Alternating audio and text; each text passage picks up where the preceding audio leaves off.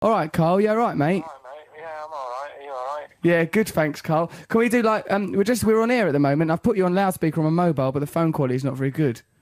All right. Can I ring you back and put you through the desk in a minute?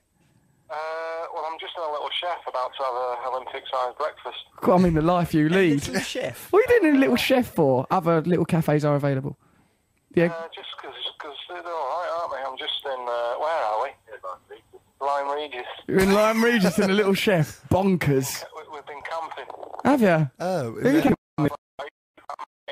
Yeah, it's like, I'm sure it is. Be careful in that wigwam, Carl. Is that it now, then? Have we finished? No, I'll give you a ring a bit later. Can I answer the phone in about 20 minutes? Come on, Carl, contribute. All right, see you, mate, bye. We've got Karl Pilkington on the phone. All right, Carl? All right, how's it going? Quite good, thanks, mate. What are you doing? Why were you in a little chef? I'm just went to Lyme Regis for the weekend and that. Why? Just having a... Why? Yeah. Seeing the world. It's good to travel, isn't it? Oh, yeah. Get out there and experience Lyme Regis. All right, they've got... you know what I saw yesterday? Go on, mate. A dinosaur head, right? Yeah. That's 350 million years old. Really? Yeah. Where was that then? In Lyme Regis. Just loose in like one of our dinosaur heads is missing. What context was it in, Carl? Just in like a little gift shop. what? You can't just have that in a gift shop. No, that's what it's like here. That's they've got loads of them, so they've just got them everywhere. Did you get one? No, I don't. How much were them dinosaur heads? They were Too dear, eh? and I've only got a small flat, and Yeah. So you've only got a little flat, and you don't want a 350 million year old dinosaur head clattering the place up that you got from a Lyme Regis gift shop. well, it's good here. I've been camping and that. Been in a little tent. 'Cause I know you recently saw Brokeback Mountain. Is there a corollary? Like a week ago, you see Brokeback Mountain. Suddenly, you're on holiday in a tent. Why has that happened? Just because it was sunny and stuff, wasn't it? Right. So, Okay. You get say close that, to Carl, and I nature certainly and wouldn't like to contradict you, but I know that had a profound effect on you, that film, didn't it? I don't really want to talk about it. Yeah. It's a little bit embarrassed, didn't you? We're talking about festival and World Cup memories on this. I was thinking more of Trevor getting excited. Yeah, you got... Why would I get excited, Carl? Because it seems like, in spite of the fact that it's me that's constantly harangued by the tabloids for my sexual peccadillos, it's you that's the real deviant. Listen to this from JJ. Trevor Locke, why does your MySpace say that you are a 17-year-old female? Is this to help you snare young boys? Is it, Trevor? Is that the reason you claim to be a 17-year-old girl? I have a lot of trouble with the MySpace scripts, and sometimes the wrong information comes up. Really? Sometimes, accidentally. Yeah, how hard have you tried to fix that little problem? Quite hard. I just don't like, Don't like being labelled. Yeah, exactly. I don't like being labelled, Matthew. Like those labels. Carl, I don't suppose you've seen the people today, have you? You're too busy gazing at pterodactyl wings and stuff in Lyme Regis. But listen, People? there's in the People newspaper, there's a kiss and tell on me.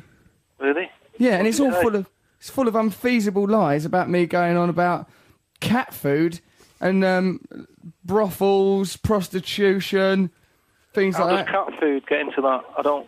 I know, it's really weird, isn't it? It's jarring. Because what it says is, Matthew, read out the cat food bit. What, the long bit or the... Yeah, read out the long cat food bit so Carl can hear it. One time this is the woman, she bought the wrong cat food and Russell started to scream and shout, throwing things around the living room. He threw a huge tantrum and then sulked for ages, just about the cat food. Cassie soon realised that Russell was never satisfied with anything, himself, sex and his career. He would talk bizarrely about ruling the world and that his TV career was just a starting point. He would tell her his TV career was a means to getting a following where people would start to follow his beliefs. My beliefs and my stringent beliefs about cat food. You must have it. What, Matt? Does You sound do like sort you. of, What? you sort of spoil that cat, though, don't you? How do you mean spoil him? I'm nice. Well, last time I saw you were going on about how you leave the window open for it and his mates are in there and stuff when you get back. I'd get rid of it. Yeah, his mates are in there. sick of that cat. I don't like your cat. You can't walk near it. It's a nervous wreck now. Yeah. What's happened to it? You made me take my shoes off and everything, and you told me to change my energy the last time I was Yeah, in he said there. that to me. I was on the toilet. He knocked on the door. Goes, when you come out the toilet, can you change your energy? Because you've made the cat nervous. The hell does that mean? The cat doesn't like people galumphing around boasting. For some reason, he associates that with negativity. I'm just trying to protect the cat and make the cat happy. He's a lovely little fella. Yeah, but, you spoil it and that, and it's only going to start expecting more. Right. Yeah. I can't possibly fulfil the expectations of that cat. Or indeed, look, I just want to go on a bit more about this thing. Is it all right? Because it's like it says here that the people were speaking to Cassie's friend. Rachel Bletchley is the journalist. Speaking to Rachel Bletchley, Cassie said that the friend said, "Who is this friend? What kind of friend's going to do that?" Listen to this bit. Cassie's introduction to the long-haired TV star was just as bizarre. She was in a bar in Hampstead, North London, with her girl pal when Russell kept riding past on his motorbike. I haven't got a motorbike. I can't ride a motorbike. You can't do anything like I that. can't do things like that. I've You not had got a a bike TV once. license. If you've got a TV I've got a license. TV licence. I have. I'm a BBC employee. I've got. I sorted it out recently. If you did have a motorbike, how would you keep riding by the same window? I can't reverse time. I went past it, and I went through a portal, and went past again. He kept going past the window. It's like he did not respect the idea of physics, Well, time, you on space. is that just like a bike's been turned into a motorbike, or is that a complete lie? I think it might be a complete lie, right? Because I don't have a motorbike, and as I remember when I met her, it was like But I were bumped you on a into her bike? near Hampstead Heath. No, I was with Cyril. You know that Moans You were bloke we know. Cyril. Was the bar on But a he doesn't look roundabout? like a motorbike, does he? He's a man with a beard. He looks like Uncle Albert out of Only Fools and Horses. He don't look like a motorbike. You could never make that connection, right? Cassie said each time he drove past, she was getting uncomfortable and moved away from the window. I'm going to move away from this window. This is making me uncomfortable. Then he walked into the bar, went straight up to her and asked her out. She was a bit bowled over. The next thing I knew, she told me they'd been out on a date. Like as if I'm some sort of time lord who can make dates happen. Right, and then listen to this. Cassie's pal said he would wait in a hotel and she'd have to dress as a hooker and come and meet him. She always refused to do it, but it didn't stop there because Russell would wear Cassie's underwear and makeup and sometimes dress up as a geeky boy. He would do funny dances in front of her. He wanted to pretend to punish him for being a naughty boy, but Cassie would laugh off his bizarre request and let him get on with it on his own. I'll just do this in the corner then.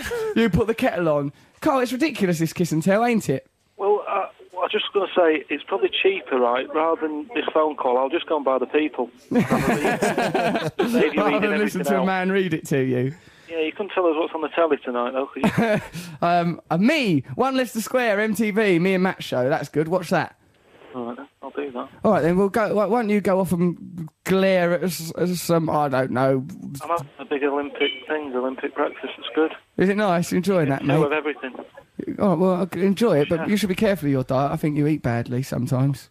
See you later, then. All right, take care. Look after your diet. Bye, Karl Pilkington. Bye. Bye, See you Carl. later. Yeah, his mates are in there. I'm sick of that cat. I don't like your cat. You can't walk near it. It's a nervous wreck now. What's happened to it? You made me take my shoes off and everything, and you told me to change my energy the last time I was Yeah, in he said there. that to me. I was on the toilet. He knocked on the door. Goes, when you come out the toilet, can you change your energy? Because you've made the cat nervous. The hell does that mean?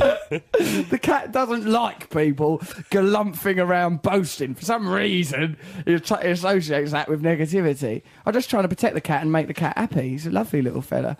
Yeah, but, spoil it and that, and it's only going to start expecting more. Right. Yeah. I can't possibly fulfil the expectations of that cat. Or indeed, look, I just want to go on a bit more about this thing. Is it all right? Because it's like it says here that the people were speaking to Cassie's friend. Rachel Bletchley is the journalist. Speaking to Rachel Bletchley, Cassie said that the friend said, "Who is this friend? What kind of friend's going to do that?" Listen to this bit. Cassie's introduction to the long-haired TV star was just as bizarre. She was in a bar in Hampstead, North London with... I know that had a profound effect on you, that film, didn't it? I don't really want to talk about it. Yeah. It's a little bit embarrassed, didn't you? We're talking about festival and World Cup memories on this. I was thinking more of Trevor getting excited. Yeah, you got... Why would I get excited, Carl? Because it seems like, in spite of the fact that it's me that's constantly harangued by the tabloids for my sexual peccadillos, it's you that's the real deviant. Listen to this from JJ. Trevor Locke. Why does your MySpace say that you are a 17-year-old female? Is this to help you snare young boys? Is it, Trevor? Is that the reason you claim to be a 17-year-old girl? I have a lot of trouble with the MySpace scripts, and sometimes the wrong information comes up. Really? Sometimes, accidentally. Yeah, how hard have you tried to fix that little problem? Quite hard. I just don't like, Don't like being labelled. Yeah, exactly. I don't like being labelled, Matthew. Like those labels. Carl, I don't suppose you've seen the people today, have you? You're too busy gazing at pterodactyl wings and stuff in Lyme Regis. But listen, People? there's in the People newspaper, there's a kiss and tell on me.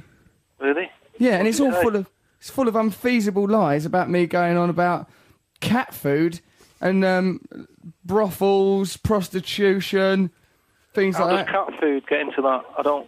I know, it's really weird, isn't it? It's jarring. Well, because what it says is, Matthew, read out the cat food bit.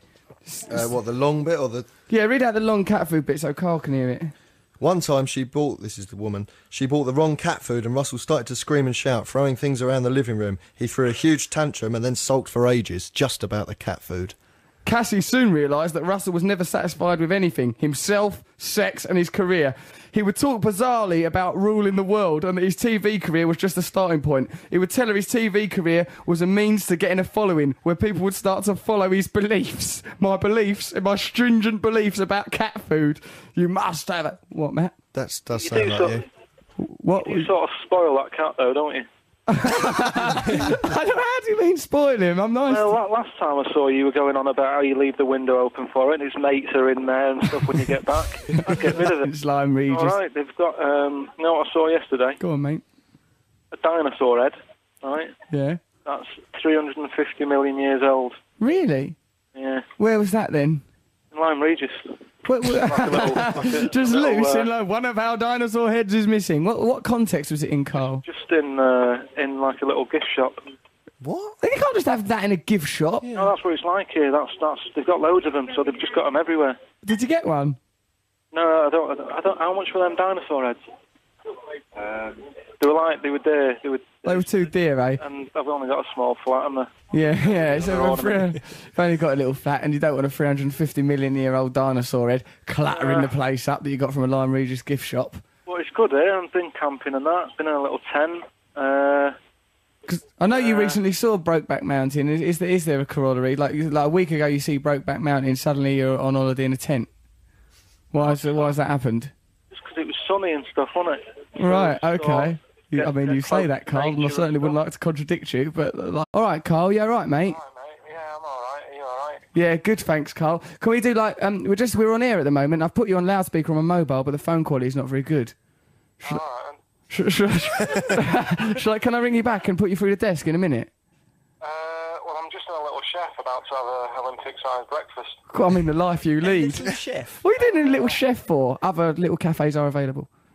Yeah. Just because they're all right, aren't they? I'm just in, where are we? Lyme Regis. You're in Lyme Regis and a little chef. Bonkers. We've been camping. Have you? Oh, Yeah, it's like, I'm sure it is. Be careful in that wigwam, Carl. Is that it now, then? Have we finished? No, I'll give you a ring a bit later. Can I answer the phone in about 20 minutes? Come on, Carl, contribute. All right, see you, mate. Bye. We've got Karl Pilkington on the phone. All right, Carl. All right, how's it going? Quite good, thanks, mate. What are you doing? Why were you in a little chef? Just went to Lyme Regis for the weekend and that. Why? Just having a... Why? Yeah. Seeing the world. It's good to travel, isn't it? Oh, yeah. Get out there and experience.